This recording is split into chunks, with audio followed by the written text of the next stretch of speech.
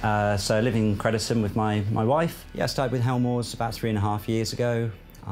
Yeah, came from a large kind of corporate estate agent background, and Helmores has always been the kind of recognised estate agents locally when I've been growing up. Last year I had the opportunity to become the office manager, which seems to be going really, really well.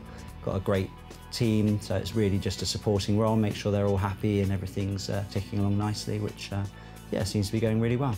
Yeah, it's great to take somebody right from that very beginning and then to the point of them making an offer and getting the sale wrapped up, and that's always the buzz. Still doing that now after kind of years of doing it. It's still a great feeling to find, you know, the right property for the right person and marrying them together and then seeing it all the way through. So.